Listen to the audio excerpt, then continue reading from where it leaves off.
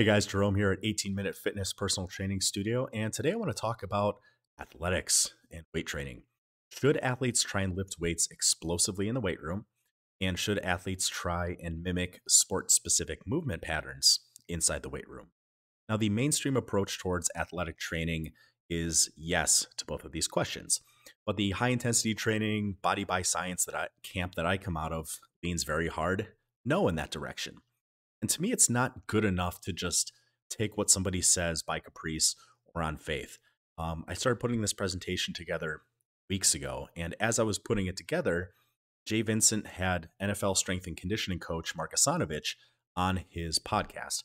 And Mark not only brought up a number of excellent points, but also referenced a number of researchers who have done scientific research in the field of motor learning and skill specificity. So, what originally started as a relatively brief to somewhat moderate presentation on this topic started to balloon in this much bigger, all encompassing, engrossing task. I think I've read 7 or 8 books on motor learning and skill specificity in the last 4 to 5 weeks, dozens of scientific articles and research papers that people have put out. I've read as much information on this topic and its carryover into athletics as I could find.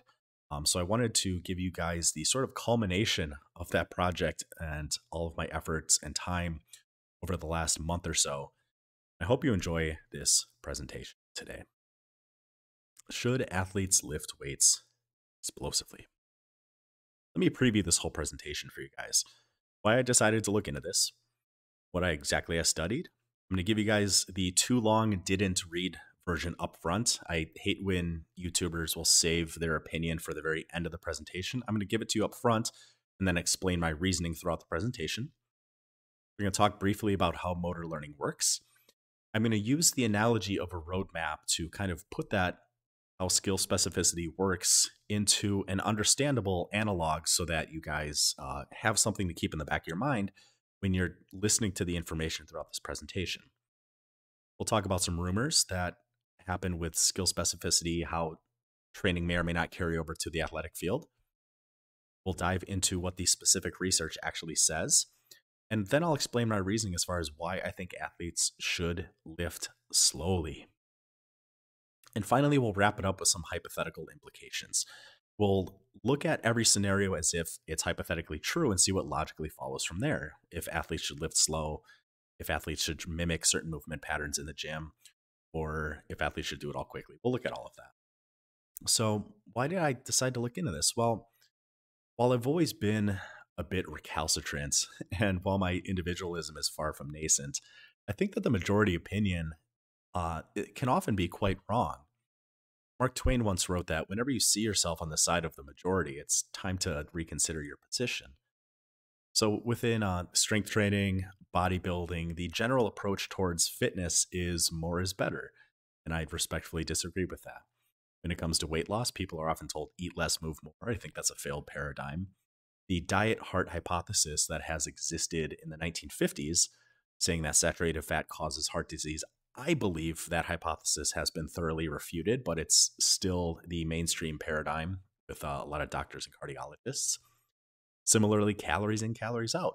Bart Kay has done an excellent job just murdering this idea, and I think it's time that we put it to rest. Politics and religion. I think there's a lot of things in both that I don't agree with, but obviously I'm not going to get into that. Those are all kind of broad, big picture things. Looking very specifically, very internally, I think it's dishonest to assert as fact what cannot be demonstrated to be fact. Like I said, I initially was leaning no quite strongly on these two questions. Should athletes lift explosively and should they mimic sport-specific patterns inside the weight room? I leaned very strongly no on both of those originally because that's what the body by science and by extension, the high intensity training camp generally advocates. And given that I had agreed with almost everything that those camps had said, I took what they said by faith with respect to skill specificity and motor learning. And I knew at some point I would have to dive into the research. And it's not good enough to just take what someone says at face value. I think that the intellectually honest thing to do is get as much information as you can and follow the evidence where it leads. And I'm trying to step back and look more objectively at that. Again, that's one of the biggest reasons for this presentation. I wanted to increase my knowledge and become a better trainer for myself and for my clients. And I think this is an ethical obligation for all personal trainers, that they owe it to themselves and they owe it to their clients to constantly stay updated on the emerging body of research in their particular field and then adjust their training methodologies as necessary. I wanted to communicate my findings for people that have the same question. Um, Granted, most people in athletic training answer these two main questions that I'm trying to address today in the affirmative. But I think there's a lot of people that kind of question that approach. I wanted to provide additional information for my clients and for other people. The videos that I put on my business YouTube channel, I put them there as a resource for my clients. So my clients that come here usually once a week, for about an 18-minute workout, um, I appreciate that they're willing to go through the workouts. And for a lot of people, pushing hard and seeing progress is good enough. But for those who are more curious about why I do every specific thing that I do here, I want to put out content that supports that so my clients have a better understanding. And finally, to satisfy my own intellectual curiosity, I'm constantly reading. It's very calming to me. I love reading. Um, so I want to believe as many true things and as few false things as possible. So what did I read? I don't have it next to me. I apologize. It's on a desk right by my entrance door that I keep a lot of books on. Motor Control and Learning, a Behavioral Emphasis, 5th edition by Richard Schmidt. Now that's an almost 600-page college textbook. I also read his book, Motor Learning and Performance, From Principles to Practice. It's another 300 pages. I read a number of Brent Rushall books and also some articles that he's put out. Now, I have a typo here. I apologize. It's actually Sprint USRPT, Training for 50-meter Races, came out in 2017. It was another 100 pages. USRPT stands for Ultra Short Race Pace Training.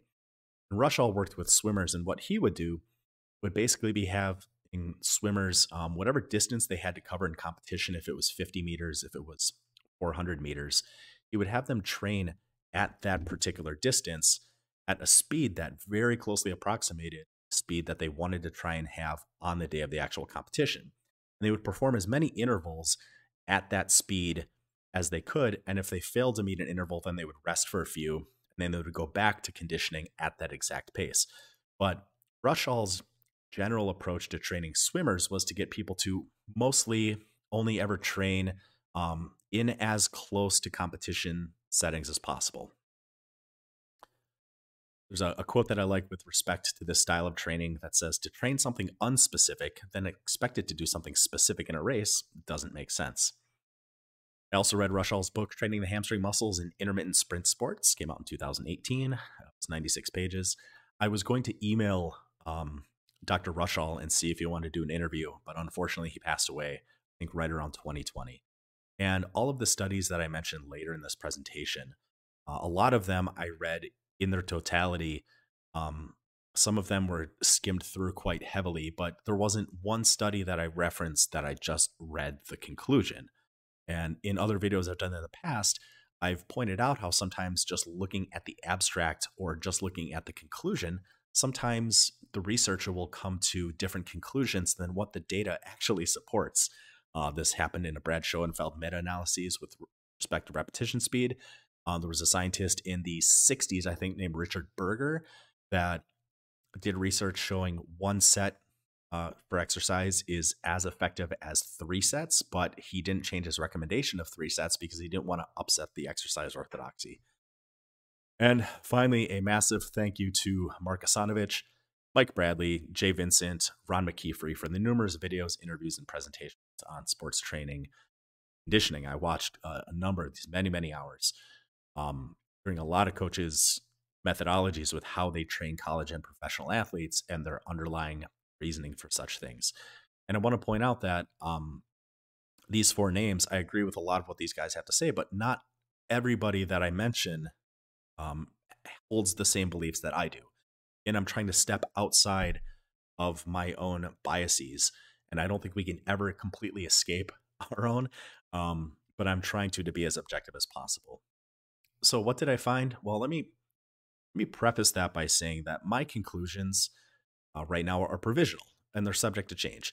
If more information comes out, if anybody sends me some more definitive research than what I found, it'll very likely make me lean in that direction.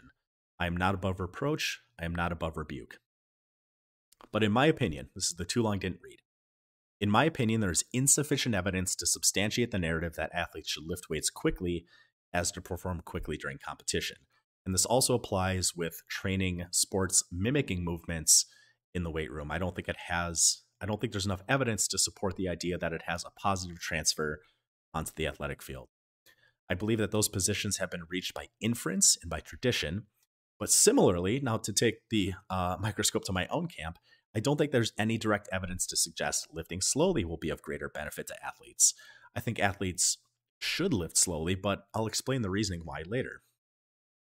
So let's look briefly at how motor learning actually works.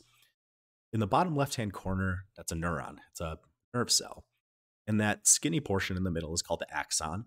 And the yellowish things that are wrapped around different parts of the axon are called myelin. Myelin is mostly fat, and it's something like 80% saturated fat. Now, neurons can be myelated or not myelinated, but myelin allows for a faster transmission of the action potential that's generated by that neuron. Interestingly enough, practicing a skill makes myelin. The more you do a very specific, a very precise skill, you get better at it. And one of the reasons that you get better at it is all of the nerves that start in the brain that go through your spine all the way down to the innervating muscles. Those nerves become more myelinated or you do that skill. So you just get better at doing that skill. With that being said, let's kind of talk briefly about the map analogy.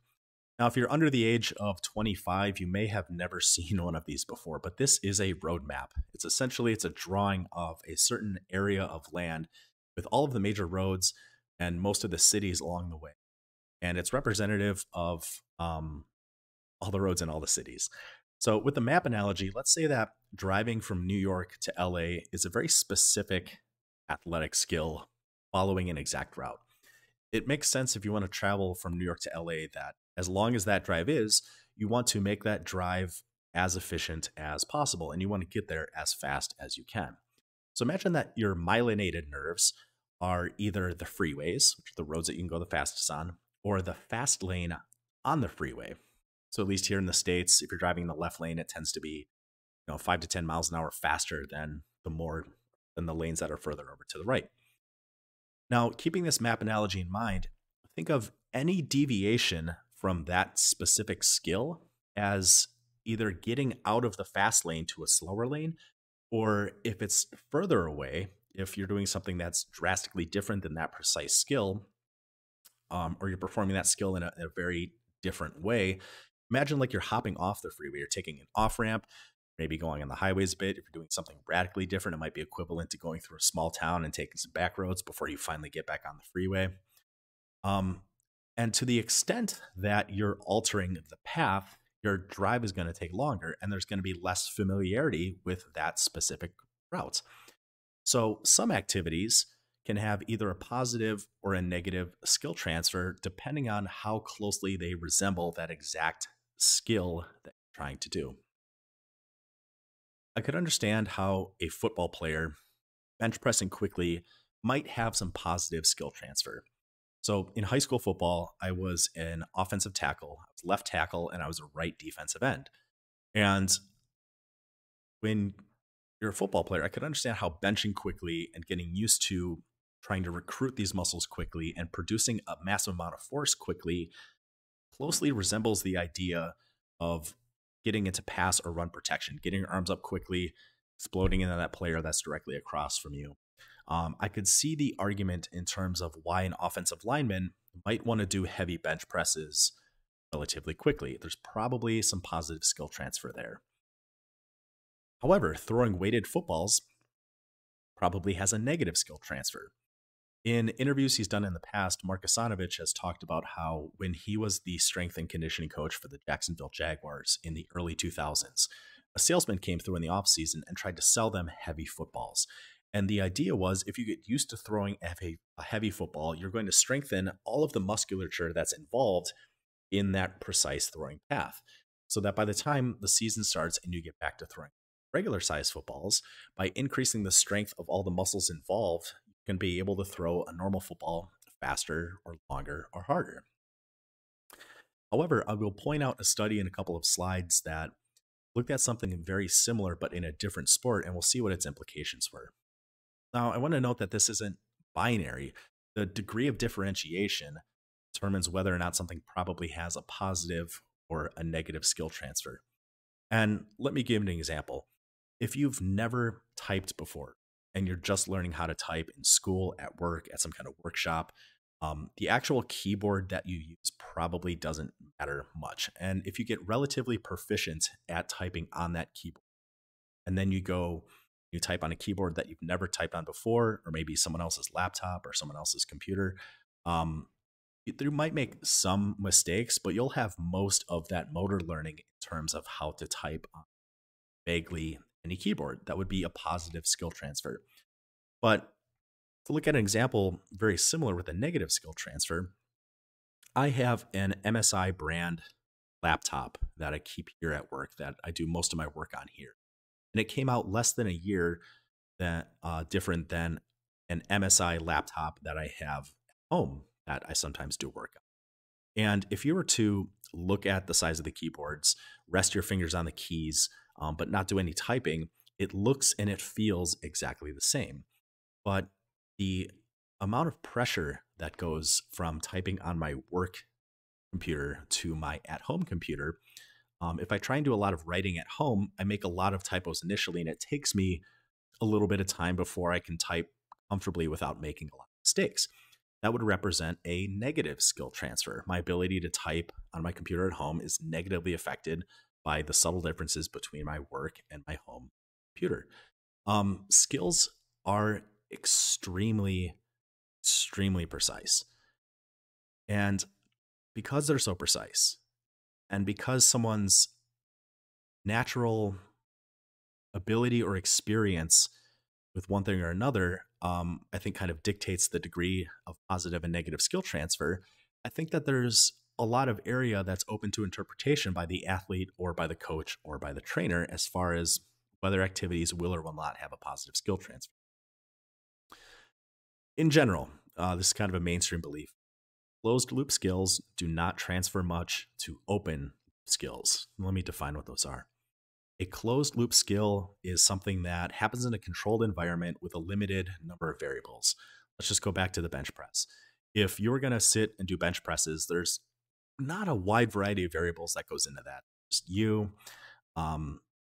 maybe what you're wearing will have a really slight effect. You have a different spotter that can make a slight difference. But for the most part, everything with a bench press is pretty much always relatively constant. Looking back to a football player, an offensive lineman, that is definitely an open skill. Now, first of all, you have to know what the play is called, then you have to know what your assignment is. You get up to the line of scrimmage and you assess the defense to determine what individual are you responsible for blocking. The second the play is snapped, you immediately take action, but you might notice that the person you thought you had to block, maybe they're running a stunt or maybe they're blitzing somebody, and your blocking assignment changes on the fly. So taking a closed loop skill, like just bench pressing and producing a lot of explosive force in one direction, that would have a very, very, very small transfer to something like pass protection or run blocking if you're an offensive lineman, because just this is a very small part of everything that goes into that skill of having to block a defender. And open or closed kind of refers to a spectrum. There is no single task that is either completely closed or completely open. Think of it more along the lines of a spectrum. So skills are highly, highly specific. And one example that I can think of is when I was growing up, I was really good with a pack of cards. I started getting into Magic and sleight of hand when I was a kid, and I had a pretty sensitive touch. You can tell when you get a brand new pack of cards that you can tell how it feels brand new versus how it feels after just lightly manipulating it for 10 or 15 minutes versus how it feels at the end of a rotation is maybe only 30 or 45 minutes long. Depending on the humidity, um, your refined sense of touch and your ability to manipulate a pack of cards will be different based on environmental conditions. If you washed your hands right before you performed, it can be a little bit harder to grab a precise number of cards. A good magician can, with a really, really highly refined sense of touch, can grab a certain number of cards. If a deck of cards is sitting on a table, they can reach from the sides and grab any precise number that you tell them instantly. And they can feel the difference in different card stock that is used in different playing cards. So the United States Playing Card Company makes a wide variety of brands of playing cards. And if you were to blindfold me, or if you were to blindfold most magicians and hand them a standard deck of bicycle cards, the average magician will probably be able to tell that that's a deck of bicycle cards just by feel. If you give them a tally-ho deck that's brand new, same kind of thing. They could probably tell what a tally-ho deck feels like just by how it feels in their hands and how it feels when they start manipulating it, shuffling it around. Same with bee playing cards. Bees tend to be a little bit thicker. I think it's on a heavier card stock. It has a different ink pattern on the back that makes the backs a little bit more rough. These are extremely subtle things that most people will never pick up on, but it's something that is really, really important for somebody who handles playing cards for a living, because you have to develop your skill specificity that precise to do some of the movements that you have to do. And if you hand a magician if he only ever practices with bicycle playing cards and then you hand him a B deck, it's going to be more work for him to do a lot of very precise moves, because the sense of touch is very, very different between those cards. But most lay people probably couldn't feel the difference at all. So getting in, sorry about the tangent here, but to get in a little bit of the science, Montoya found that swinging a heavier bat, or a bat with one of those donut weights that batters put on, actually reduced normal bat velocity. And this has been known since the 60s when this study came out. You still see this today where somebody is actually up to the plate, and then the batter that's on deck is swinging either 3 bats at a time, or he's putting a weight on the bat and he's swinging it. So what they did is they tested, average bat velocity after swinging heavier bats, lighter bats, and normal bats. And they also reference a study in Montoya where they showed college baseball players who swung lighter bats right before swinging normal bats also had a reduced bat velocity by the time that they had to actually perform skill. So this would represent a negative skill transfer. Basically, in short, if you want to get good at swinging a baseball bat and you want to have the fastest bat speed possible, you need to practice swinging a normal bat. Swinging a heavier bat, or a bat with a weight on it, or swinging a lighter bat will not translate to swinging a normal baseball bat, despite the fact that these skills are almost exact, basically one variable between them. So Mount and others found that altering body position drastically affects one's ability to throw darts. This was an interesting study. They had a couple of groups of individuals that they tested, and they had a control group. Well, one group basically sat perfectly upright in what's called a balance chair. It's BALANS, and it's a chair that you kind of kneel in, and it keeps your torso perfectly upright. And people had to throw darts at a target. And then they tested a position where people were leaning backwards 45 degrees, and they made sure that the height of the bullseye was adequately adjusted, and they had to throw darts. And they found that practicing in one position made them significantly worse at throwing darts from the other position. And groups that didn't practice at all performed better in each position than the group that practiced one way and then threw darts the other way. So this also is an example of a negative skill transfer. And there's the reference. Where it gets confusing is there are a lot of conflicting opinions, and there are a lot of conflicting research studies with respect to positive and negative skill transfer. So when treating hemiplegia, which is paralysis on one side of the body, Voss, Ayana, and Myers in 85 pointed out that diagonal limb patterns are beneficial because how they mimic regular life. But they noted that therapists who work with people with hemiplegia often work with the patient lying supine or lying on their back. Arn Shepard in 87 questioned how much carryover there was going to be from working with patients when they were laying down to when they're sitting upright because there's no postural involved. They're not engaging their trunk to try and maintain that degree of stability. Bobath in 90, Sawyer and Levine in 92 recommended practicing leg movements both laying down and sitting up to prepare a client for walking. Bobath in 82 recommended treating clients in functional positions. And as far as I could find, the idea of skill specificity goes back to Henry in 1958, who introduced this idea. But even his research showed there was little skill transfer, or in a lot of cases, no skill transfer between similar activities. And let me show you. Lindenberg and Hewitt in 56, Laurel and Archer in 58, Puritz in 83 all showed positive skill transfer between very similar motor skills. However, Cormier in 87, Fisherman and Learn in 91, Lewis McAllister and Adams in 51 all showed negative skill transfer between similar motor issues. So some people say there is positive carryover. People say there's not positive carryover.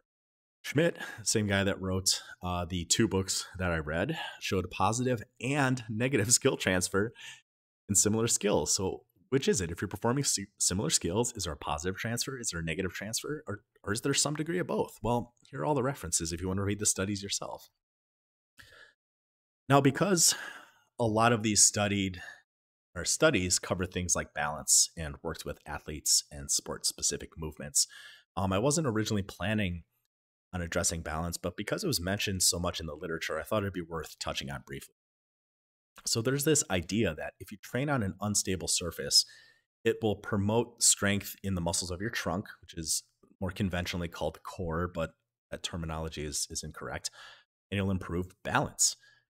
It's true in the sense that your trunk muscles will flex with up to 30% maximal volitional contractile force during limb movement. So if you're moving your arms and your legs, muscles of your trunk have to flex to maintain stability and posturing. But, sorry, here are the 4 references for that. My question is 30% of the maximum amount of force that you're capable of volitionally contracting, is that enough to improve the functional strength of those muscles? Yeah, I don't know. That sounds relatively weak. I'll give the source for the next 2 quotes in a bit, but the correlations between performances on different balance tasks were extremely low on significance. And the same study also found that there's no general phenomena called balance. They found that you can be really good at conditioning balancing in some ways, but that doesn't carry over to balancing in other ways. That's from Jaworski and Zuccato, interrelationships between selected measures of static and dynamic balance. Training on unstable surfaces reduces safety and also reduces force production. So you see this a lot in athletics and you see this a lot with personal trainers too, that are working with a variety of populations, and they say that people need to do these movements on Bosu balls or uneven surfaces or balancing on one foot so that they can work their stabilizer muscles and improve their balance. Well, first of all, there's no such thing as a stabilizer muscle. Stabilization is a task that a muscle can perform. A muscle's purpose is to produce force, and that force can be used to either permit movement or to prohibit movement. But there is no stabilizer muscle. So if you're doing a bicep curl, and I'll get to this example in a bit because I talk about bicep curls, muscles of your hamstrings, your glutes, your lumbar extensors, and some of the muscles in the back will contract with a relatively light degree of effort to maintain torso stability as you're curling your biceps. If they didn't, you would fall forward because the weight in front of you alters your center of gravity, and you have to take action in spite of that to stand upright so you can perform this exercise. Does that mean that your glutes, your hamstrings, and your lumbar extensors are stabilizer muscles? No, it's a role that they are performing in that moment by generating a small amount of force to counterbalance the weight that's being held in the moment arm. So when you see personal trainers, when you see athletic trainers having their athletes train on these things to improve balance, if you're doing an exercise balancing on one foot on a Bosu ball, that's only going to improve your balance on that one precise skill. Again, Jaworski and Zuccato found that there is no general phenomena called balance. Let's address some other myths. You need to train fast for fast twitch fibers. Well, fast or slow twitch refers to how quickly they fatigue, not how they're recruited. And interestingly enough, the force output is actually similar between fiber types. Now, the caveat to that is you have to have muscle fibers of different types that are basically the same size. So, a slow twitch muscle fiber that's the same size as a fast twitch muscle fiber both produce about the same amount of force. What's the difference in contraction speed between fast twitch and slow twitch? 60 milliseconds. That's 60 millionths second. So I need to also preface this point a little bit. I talk about the NSCA position on explosive training, but then the next sub point is looking at the American College of Sports Medicine. And I know what you're going to say, Jerome, those are two different certifying bodies.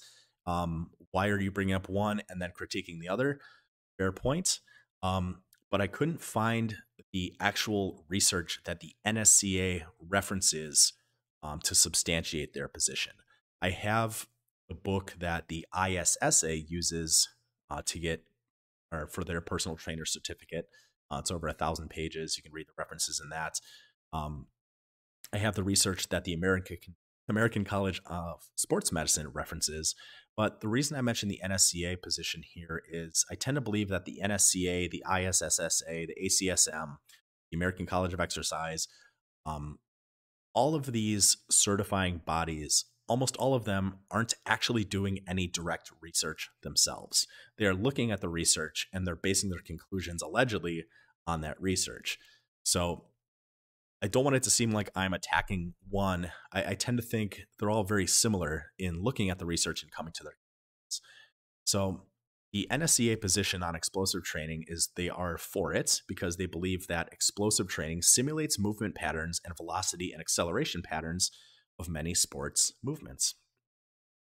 Now, in a meta-analysis done by Otto and Carpinelli, looking at the American College of Sports Medicine and their position on different training modalities, they found that out of 20 studies cited by the American College of Sports Medicine on explosive training for power, only 4 of the referenced studies support the claim. But 3 out of the 4 that support it have serious methodological flaws. 14 of the studies that are being referenced to support that position do not support that position, and 2 of the studies referenced directly repudiate it. So out of 20 studies that the American College of Sports Medicine uses to validate their position that they believe athletes should train explosively, only 1 actually directly supports that position. And the vast majority, 16 out of 20, do not support that position. That comes from Otto and Carpinelli's 2004 meta-analyses.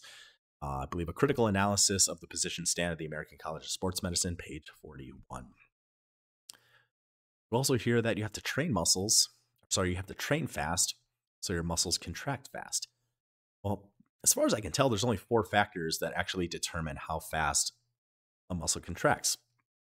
How much myosin ATPase is in the muscle cell, the structure of the tubules, which is the sarcoplasmic reticulum structure, troponin's sensitivity to calcium, and troponin, I believe, is a protein that kind of acts as like a gateway. It kind of opens the door for calcium to get into the cell so that the muscles can contract. I could be wrong in that. And finally, the diameter of the innervating nerve. With that, think about how big the electrical cable is if you have an electric range or for your refrigerator at home versus the diameter of the cable for my optical here. Now, an interesting point, those are all genetically mediated traits, and that comes from Dr. Lamb at Ohio State University, who wrote Physiology of Exercise, Responses, and Adaptations. Let's keep looking at that. You have to train fast so muscles contract fast. Well, Sale and McDougall found that the number one thing that makes an athlete explosive is what's going on in his head. Remember earlier I talked about as an offensive lineman, I need to know my play, I need to defense. The second the ball is snapped, they need to react very quickly, but this can change in a second depending on what the defense is doing. My blocking assignment might change. There's a number of variables that all go into play that determine how explosive I'm going to be on that play, and a lot of that's in my head. Bobbert found that improvement in technique is the major determinant of power development. There's this idea that training slow produces slow athletes. Well, power is a combination of skill and strength. So I'm strong. I'm much stronger than most people my age. My best ever bench press, I've never done a heavy single, but My best ever bench was 275 on the incline for 3 reps. My best squat, low bar squats, 405 for sets of 6. And I did do a 550 deadlift single. So I'm relatively strong, but I suck at swinging a golf club. Professional golfers who are my height have much faster head velocity on their golf clubs when they're swinging a golf club than I am, because it's a highly coordinated movement, despite me having maybe 40 or 50 extra pounds of muscle on my frame that they don't have. Similarly, boxers will throw stronger punches than bodybuilders. Fisher and others, in their 2011 meta-analyses, said that explosive movements are also not recommended as they present a high injury risk and no greater benefit than slow, controlled weight training. And this was a meta-analysis of 128 studies. And to be fair, not all 128 looked at repetition speed or skill transfer between different abilities. Fisher's meta-analysis looked at a wide variety of factors: strength, hypertrophy, skill transfer, balance. So don't think that there's 128 studies that explicitly substantiate this one position. Let me sum up my position a bit before I go into more details about why I believe what I believe. I believe that slow lifting concentrically very slow and lowering slowly, is as effective as lifting quickly for hypertrophy. This comes from Brad Schoenfeld's meta-analysis of repetition speed. Brad looked at 8 different studies that met his criteria and determined that as long as you are training to failure, it doesn't matter if your repetition speed is half a second or 6 seconds. As long as you train to failure, they are equally as effective for muscle size, which is hypertrophy. Slow lifting is as effective as quick lifting for power and endurance. Otto Carpinelli and Weint, 2004, critical analyses of ACSM position stand-up resistance training. There's the full reference for that. I mentioned that study earlier. Strength, James Fisher, James Steele. There's the reference. And balance. Their study said that there's a lack of evidence to suggest that balance from free weights or the use of unstable surfaces shows any transference sporting improvement. Lifting slow is also far safer. And I believe that athletes in almost every instance should lift slowly to build strength and let their sport-specific conditioning handle the improvements of those specific motor learning pathways. So again, my position is slow lifting is every bit as effective for muscular size, power and endurance, strength, and balance. And I'll discuss a couple exceptions because I already willing to concede that there may be some instances where like an offensive lineman in American football might make sense to bench press very quickly. And I'll discuss reasons why people should lift that way. But in general, I think athletes should lift slowly. Lifting explosively makes you far more susceptible to injury. The number one cause of injury in the gym is poor form. The faster you lift, the less control you have over the weight. You also experience significantly higher shear forces. What's a shear force? Shearing force is essentially force being applied in multiple directions on one object. Now, the reason lifting quickly has higher degrees of shear forces comes down to the formula for force. Force is mass times acceleration. Acceleration is change in velocity over time. Velocity is distance divided by time. Therefore, force is mass times distance over time squared. So whether you're going to lift a weight quickly or slowly, the mass, the amount of weight that you're going to lift, and the distance are essentially the same. But if your cadence, the speed at which you lift it, is 4 times slower, it's going to be 1/16 the force on your joints. Again, that time interval is in the denominator and it's squared. So the mass and distance are going to be the same, but you square the time unit and you're going to produce significantly less force on joints. I think I have, yep, there it is, second green arrow. The red arrows loosely represent the direction that the bicep is contracting. Now, those muscle fibers are going to pull on the tendons, and the tendons are going to pull on the bones, right? That's how we move. So the red arrows represent the direction that the muscle fibers are contracting and the direction that they're pulling on those tendons. I guess this way is more appropriate. But because of Newton's third law of motion, for every action, there's an opposite reaction. You also have shearing forces in the opposite direction. But that's not the only shearing force that's at play. Earlier, I mentioned that the muscles of your glutes, your hamstrings, your lumbar extensors, some of the muscles of the back have to contract so that you can stand upright while curling a weight. Because if you just hold a heavy weight in front of you, that's going to alter your center of gravity. So you have to contract to maintain proper posturing. Because you're contracting, to counterbalance this weight, you also have some shearing forces on the upper bicep tendons pulling backwards. Athletes should lift slowly because lifting explosively makes you more susceptible to. Again, for the most part, I'm not overly concerned about people getting hurt in the gym, but I am worried about cumulative subacute injuries or microtrauma.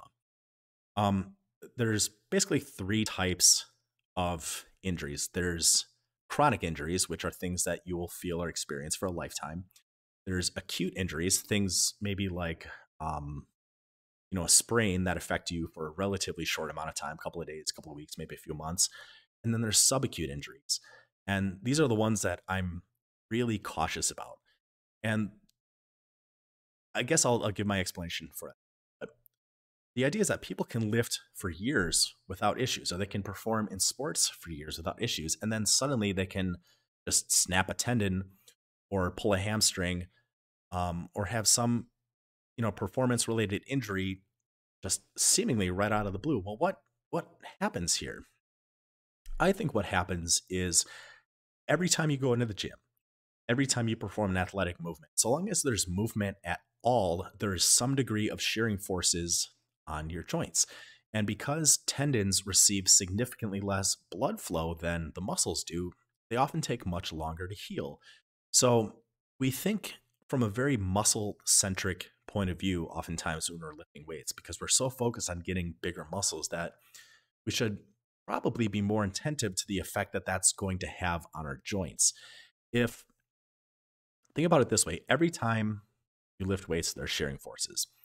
As there's shearing forces, there's likely some slight degree of damage. Ideally, we're giving our bodies enough time and we're not doing so much volume that we allow our body enough time to fully repair the damage done from that exercise or from that workout before we do that movement path again. So if you dig a really small hole into a road and then we fill it up, ideally we put a little bit back on top of that. This is kind of the in-road analogy that's used with building muscle. When you work a muscle really hard, it's like digging a hole into a road, and then we fill that hole back up, and then we hopefully build a little bit on top of that. But something similar kind of happens with our joints. Imagine we produce a certain amount of shearing forces on our joints that creates microtrauma. We dig a little bit of hole into that. But if we go back to doing that same movement before we're fully recovered, we don't fully fill in that hole before we take another chunk out of it. And at some point, this is going to reach a point where that road is not drivable because the depth of the hole is too big. It becomes dangerous. That's how we get potholes, essentially. And I think a lot of times that's what happens to our joints. If we're doing too much volume, if we're doing too much frequency, if we're lifting very ballistically, we may not feel that microtrauma in that moment. We might not feel it until months or years down the road when we're suddenly doing an activity and then all of a sudden we snap a tendon.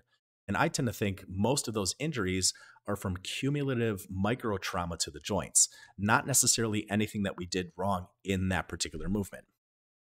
If you look at tensile strength in rope, and I was a firefighter for 2 years, and when I was a firefighter, I was also on my county's elevated rescue team. So if we had to rappel down a cliff, if a hunter got stuck in like a deer stand and maybe had a stroke and had to be rescued and taken out of it, anytime we had to put a harness on somebody or something and rappel them up or down something, I learned a lot about the basics of kind of climbing. So the tensile strength of rope is extremely high. And the tensile strength is the amount of force that a rope will take if you pull it in opposite directions. How much force can that rope take before it snaps? And I included this picture in the bottom left-hand corner for that reason. Imagine that your tendons are that rope. And you see that you have a little bit of edge protection here. The reason you have that edge protection is it prevents a lot of rubbing back and forth of that rope on a hard surface. If you have enough load that you're working with, or if you move at a high velocity, or if you're just moving constantly back and forth, eventually that rope will fray. And when the rope becomes compromised, the amount of tensile strength that it has is drastically reduced. Well, interestingly enough, the working load limit on rope is often 1/10 or 1/15 of the tensile strength of the rope. So while your joints and tendons may be relatively strong, if you're working out too fast, too heavy, too frequently, or with too much volume, and you're not giving your body what it needs in terms of recovery, you are gradually wearing away at this rope to where it may not seem like a big deal at first, but once that tensile strength is compromised past a certain point, snap very easy. So REI, who sells a lot of climbing gear, recommends that you replace rope if there's any signs of damage, flat spots, stiff spots, fuzziness, fraying after any heavy falls, or if you're training often enough, if you're climbing almost every single week, you should replace your rope once a year just as kind of a safety measure. And the reason why that tensile strength is so important, and the reason why the working load limit is 1/10 or 1/15, is if you're climbing and you have a sudden fall, your safety line will catch you. But it's not so much your body weight that causes the issue, it's your body weight times the acceleration. And people fall at 32 feet per second. So the amount of force that is applied to that rope in that moment, if you fall, becomes extremely, extremely hard on that safety line or on that lifeline. But that also closely resembles if you're lifting near maximal weights very explosively. That is a lot of force on those tendons. Now, fortunately, you can buy new rope as soon as you have the money, but you can't really replace your tendons. So I would rather err on the side of caution than um, than recommend athletes lift ballistically or try and do some of these movements, knowing that I could be causing unnecessary subacute trauma to their joints. Why else should athletes lift slow? Well, lifting slow produces more torque and therefore engages more fibers. A loose definition of torque is the force applied by muscles through a moment arm. So in short, the faster that the load is moving, the less recruitment you need, the less torque you have as you carry it through the rest of the range of movement because of momentum. So if you are going to do a bicep curl extremely quickly, trying to explode a bicep curl up, you are generating a tremendous amount of force initially. Force is mass times acceleration. And that force, the muscles pull on the tendons, tendons pull on the bones. Those are really high peak forces that are being experienced by your joints. But once you've created that massive amount of initial force, the weight now has momentum. And because it has momentum, that momentum will carry it through most of the rest of the range of movement, and you'll need very, very little force to continue to lift it. So with velocity plotted on the y-axis, the faster you're moving that weight, if you're lifting that weight, and you can see my mouse, explosively as fast as you can, you need very little force, very little x-axis involvement to continue to lift that weight. So you generate a lot of force on your joints initially, and then you're drastically reducing the amount of torque that your muscles are producing while you try and continue to lift that weight. If you don't need to produce a lot of force, again, muscle fibers are recruited by need. That means you are recruiting very little muscle fiber through most of the range of movements because this weight now has momentum. And again, because of the time element, force is mass times acceleration. Because that time element is squared, this isn't linear. This is logarithmic. Also put together this gradient to try and explain why some lifting modalities are more dangerous than others. Now, there's a wide variety of risk factors with respect to exercise. There's the amount of load that's being used, there's the velocity that you're lifting, there's volume, there's frequency, there is form. But unfortunately, I can't create a 6-dimensional graph. So I just did this for load and velocity to kind of point out why some activities are more dangerous than others. So Davies in the British Journal of Sports Medicine back in 1980 found that weightlifting accounts proportionally, that's being the keyword, more injuries than any other sport. And if you just Google which sports produce the most injuries, you'll probably find different results than what I'm going to say, but because it doesn't take into account the per capita of the number of individuals that engage in these particular activities. So in 1980, weightlifting basically meant Olympic lifting. Number 2 was powerlifting, and number 3 was American football. So you can understand my apprehension when I see American football players doing powerlifting and Olympic lifts. Well, just looking at these two variables, load and velocity, if powerlifting is dangerous because you have essentially as much weight as possible and you're moving at a somewhat moderate velocity. I'm not convinced you can maximally lift a weight super quickly. Olympic lifting is dangerous because you have to lift very quickly to perform some of these movements, and you're using near maximal weights. The AMRAP method and CrossFit in general, you're lifting very quickly. You're doing as many reps as possible, or you're performing these very fast clean and jerks, snatches, overhead presses, hipping pull-ups. You're doing these movements very, very quickly with a relatively high degree of weight.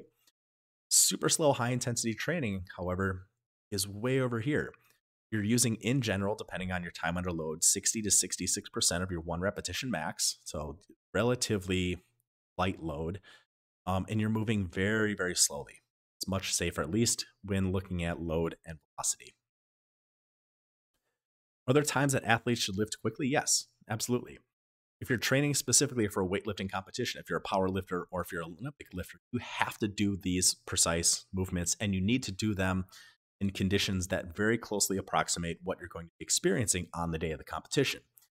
If you are a strongman or do anything like the Highland Games, you are going to have to practice those specific activities.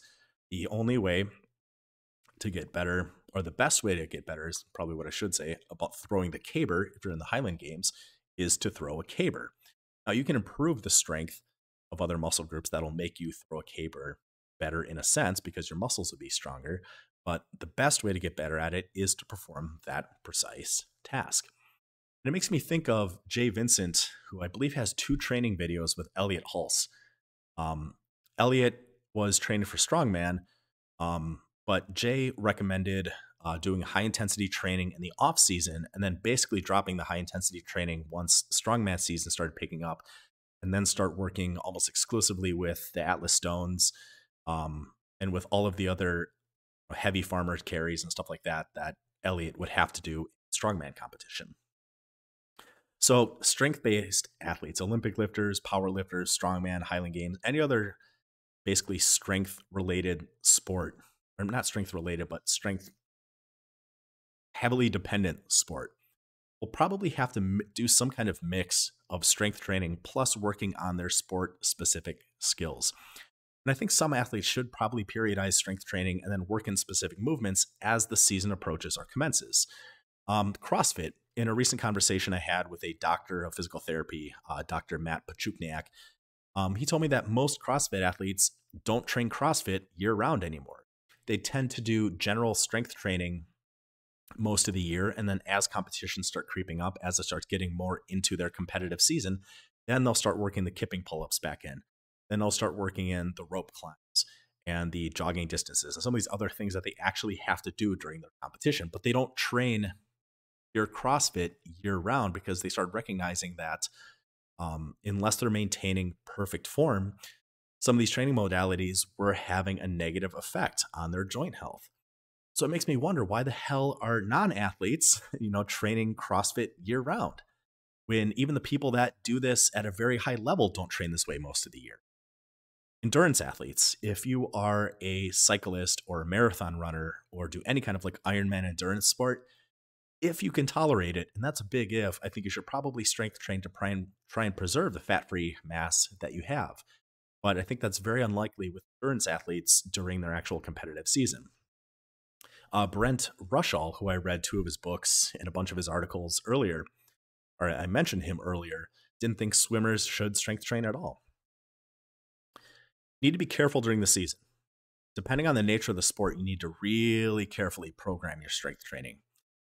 Steve Maxwell, who was the first American to receive a black belt in Gracie Brazilian Jiu-Jitsu and the first American to open a Brazilian Jiu-Jitsu gym on the East Coast, has his MMA and BJJ athletes train 1 to 2 times a week.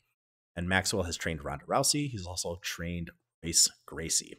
But he's noted that for his MMA athletes, that oftentimes strength training 2 times a week constitutes overtraining because of how much other MMA and BJJ work they have to do every single week. Mark Asanovich, a 20-year NFL strength and conditioning coach, had his guys strength train 1 time a week. He would have them do their strength training routine, and do 1 set to failure basically, and that would happen on Mondays because their games were on Sundays. Mike Bradley, a NCAA coach at Florida State University, has his starting athletes train once a week, strength train once a week. His backups train maybe twice a week, and his practice squad guys who have a lot less direct um, actual sports performance during the season train 3 times a week because they're trying to build their strength to hopefully make higher rounds. All of these guys limit the frequency of their athletes because of the intensity and exhaustive effects of high level sports. The body has a limited capacity to recover from physical stress. In Body by Science, co author John Little gives a case study of a semi professional hockey player who lost lean body mass as the season went on. And Little and Doug McGough and this hockey player have noted that this is relatively common in a lot of professional sports. A lot of times, guys will show up to training camp or will finish training camp and get ready for the preseason and be in really good shape and have, maybe 15, 20 pounds of muscle that they didn't have at the end of the last season. And then they'll get smaller and a little bit weaker as the season carries on. Oddly enough, Mark Asanovich would have his NFL players try and add 1 pound to their lifts every single week. Now, again, these are genetically gifted individuals. These are the best of the best athletes in the world at this sport. And Mark would be happy if they could add 1 pound per exercise per week. And his reasoning behind that was the preseason and the regular season and possibly the playoffs is over 20 weeks. So where other teams are gradually getting more and more beat up, more injured, and are getting weaker as the season goes on, Mark's players were getting stronger, and their joint health will follow muscular strength. Mike Bradley talks about how coaches will have a lot of power lifts and Olympic lifts in their official strength training program, but his athletes, or say not his athletes, but a lot of athletes have confided in Mike that they're not doing them because they know how much it beats them up if they do it. If these athletes have a requirement to be in the gym, 45 to 60 minutes a day or 2 hours a day during the season, Mike noted in his interview with Jay Vincent that a lot of times these guys are all kind of congregating around the bench press. They'll do their sets on the bench. They'll kind of root each other on. They'll cheer each other on. And after that, they kind of scuttle out of the weight room. They kind of dick around in the weight room so that they're hitting the required amount of time. But even these athletes know that if they're trying to do these heavy powerlifting and Olympic type lifts in the middle of their season, it's more than their body can recover from. Injuries. Who's to blame? And while this whole presentation is largely my opinion and inference based on the science that I've researched, I really want to emphasize that everything on this slide is particularly my thoughts. I think trainers and coaches have an ethical obligation to produce the best degree of results in their athletes without compromising safety. In some specific instances, safety has to be a bit compromised. So let me give you an example of that.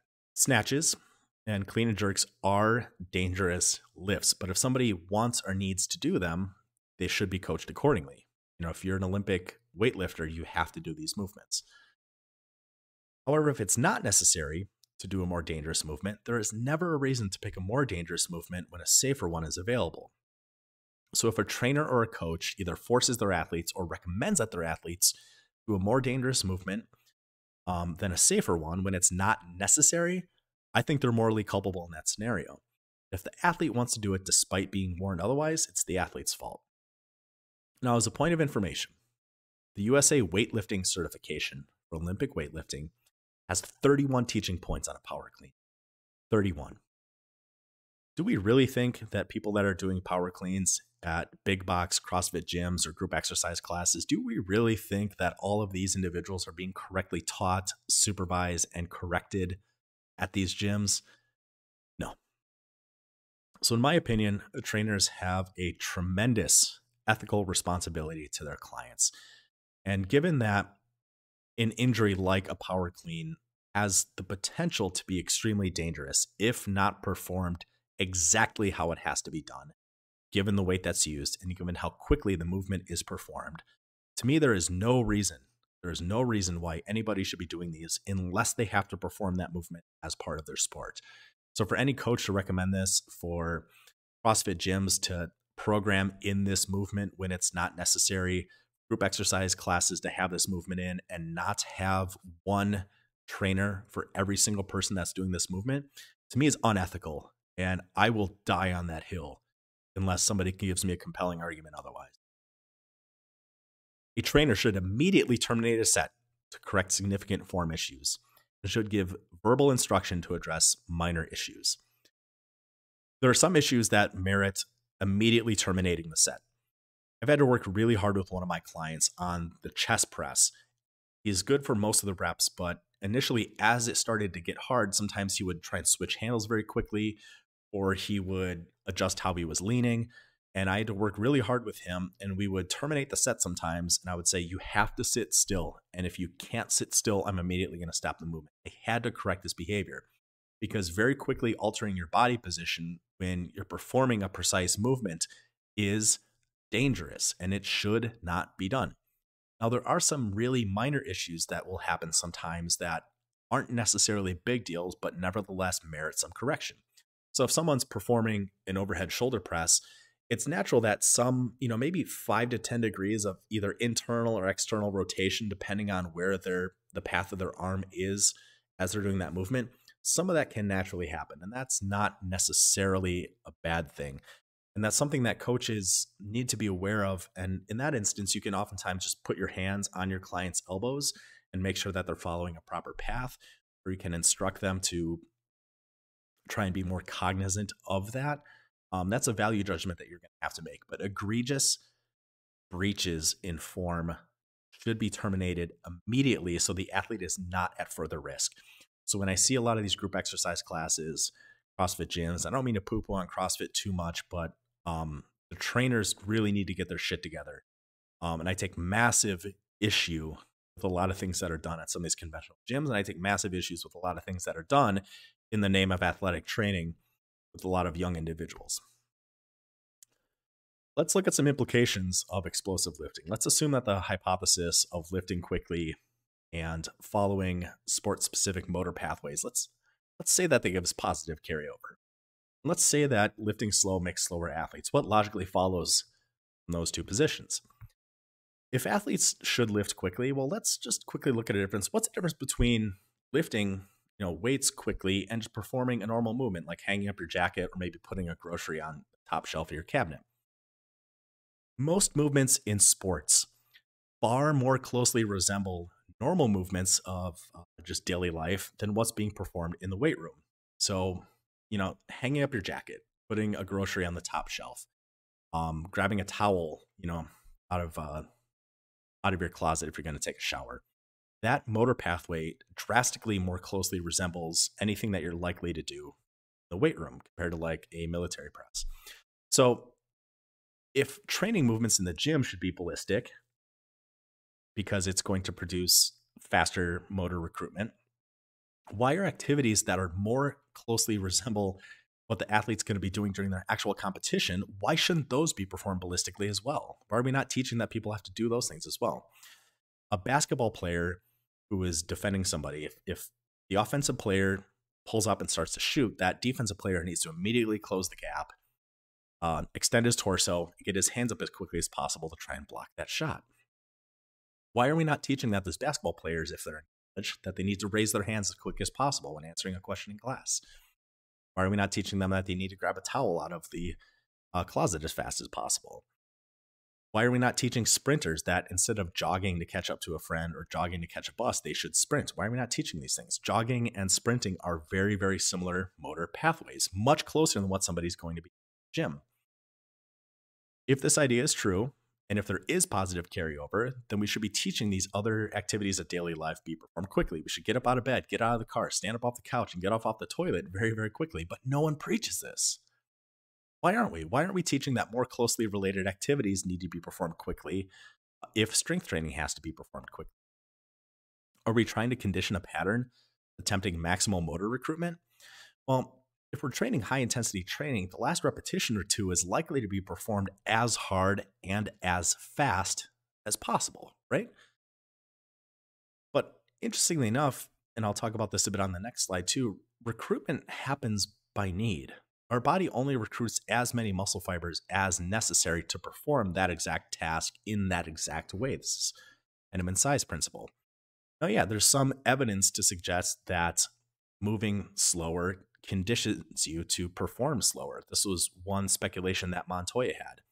Montoya, in his weighted bat study that I talked about earlier, thought that not only was the bat being heavier a different skill, which caused a loss of velocity speed, but then he also speculated that because it's heavier, you swing it slower.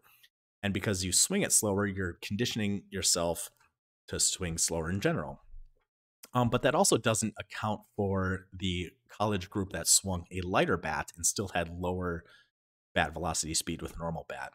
So I'm open to ideas here. So someone, please, seriously, send me articles, send me books, send me research papers that talk about this if I've missed any of these studies. I'm open to ideas here. Again, I'm not above correction. I'm not above reproach. I'm not above rebuke. But Otto and Carpinelli's meta-analyses showed no difference with power and explosiveness. Again, their quote, "There's no evidence that skill development is aided by the performance of resistance exercises that bear some superficial resemblance to the skills performed on the sports field," page 1. That same meta-analyses, Otto and Carbonelli, I played it maybe 25 minutes ago in this presentation, talked about how there's no advantage to lifting explosively or dynamically or ballistically compared to slow, controlled weight training. But let's say that lifting slow actually makes you slower. Well, if you're training high-intensity training, you're likely only performing 1 to maybe 16 total repetitions. One repetition would be like if you're doing a timed static contraction or some kind of feedback statistics. Time static contraction, I've covered it in other videos, but essentially it's one set, one repetition, 90 seconds. It's isometric. You're not moving. First 30 seconds, you're pushing with a moderate degree of effort. The next 30 seconds, you're pushing relatively hard. And old school TSC, the last 30 seconds, you were pushing as hard as you could. In a sort of updated version, the last 30 seconds is a little bit different. The second to last 15 seconds, you're pushing about 90% as hard as you can, which is a quite hard degree of effort. And then the last 15 seconds is as hard as you dare. And I prefer doing time static contractions that way, but you guys get the idea. Relatively hard, almost as hard as you can, all out effort. You're gradually building up to a certain period of time where you have an all out effort. TSC, time static contraction, has a maximal effort and therefore maximal recruitment in the last 30 or so seconds. So could time static contractions be better for athletes? I'm kind of speculating here, maybe. And the reason I think it might be better is twofold. One, in my own N=1 anecdotal experience, but also a lot of people within the high intensity training camp that do TSC have found that they find that it digs into your recovery ability less than more dynamic exercise. That's what I've seen, and other people have seen it as well, but I'm not taking a firm stance on that. The other reason I think time static contraction could potentially be better is by being able to safely exert a true maximal effort. I think you at least have the potential to recruit more muscle fibers than you can if you just reach concentric failure, hold it to isometric failure, and then slowly lower it down. Even if you take a set to eccentric failure and you're doing a shoulder press and the machine stops, by the time that that weight is back on the stack, most people let off. But the machine version of like a time static contraction would still mandate that you're trying to push forcibly against that stack, even though it's fully lowered for a certain fixed amount of time, maybe another 10 to 15 seconds after you've already hit eccentric failure. But could time static contraction be better? And could time static contraction cause and condition the body to recruit more muscle fibers than it's typically used to doing? Possibly, but I can't take a stand on that. I am just speculating. On the high end, 2 reps of 8, 16 total repetitions with an explosive concentric and a controlled eccentric. Looking at Henneman's size principle and thinking about skill specificity, well, couldn't slow eccentrics condition slow movement? Why is it that just slow concentrics are seen as possibly bad?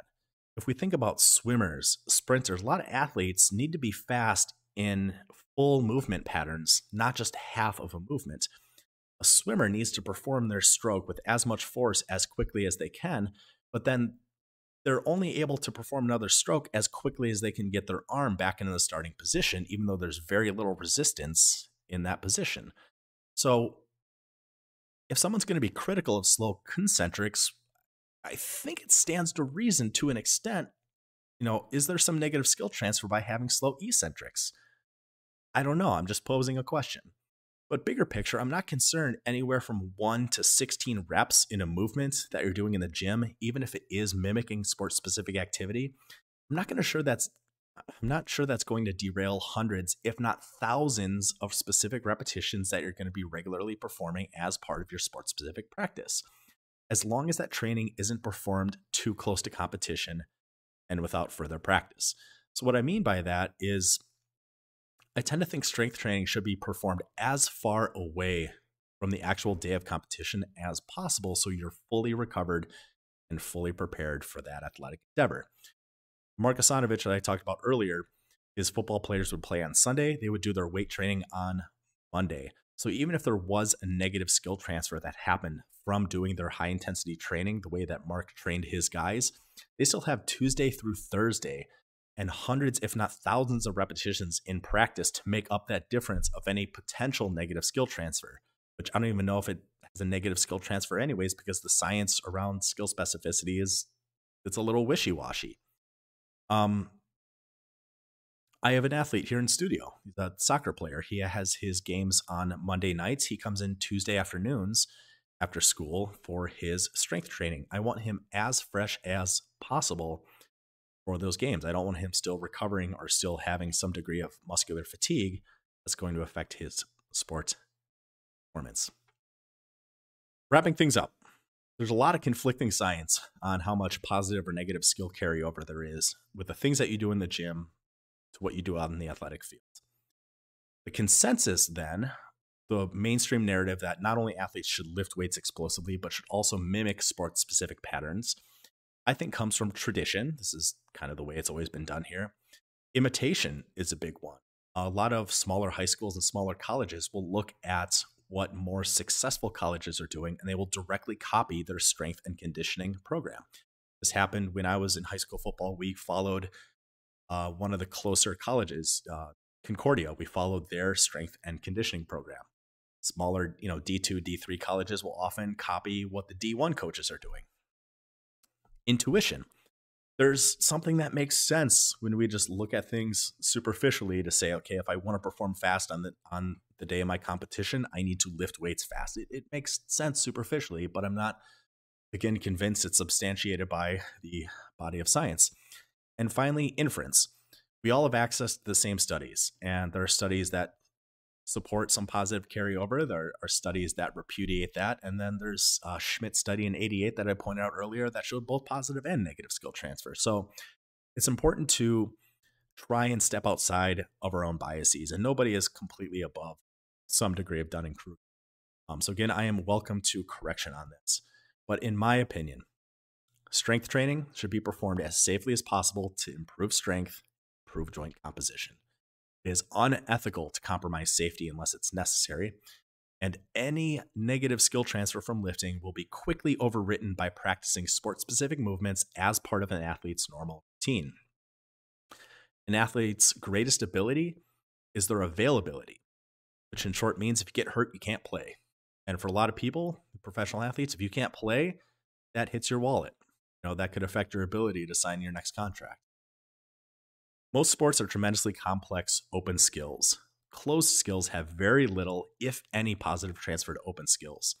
And even if lifting quickly has a positive transfer from muscle recruitment, and I don't know that it does, but even if it does, I don't think it's worth the risk. And I don't think that the peak force generation is healthy long-term on a lot of athletes and on a lot of people's joints. I think it's almost always a mistake to try and mimic sport-specific activity with resistance training, and it looks like most of the evidence around this particular subset of the talk is showing that there's no positive carryover. Thank you if you've made it this far. This presentation took well over 100 hours of reading, of watching content. It took me over 12 hours to put this Google Slides presentation together and make sure that I accurately referenced all of the relevant research. I don't like doing this, but given the amount of work that went into this, if you feel inclined, please like, share, subscribe, comment below. Thank you, everybody, for your time. I will talk to you tomorrow. Not tomorrow. I will talk to you guys soon.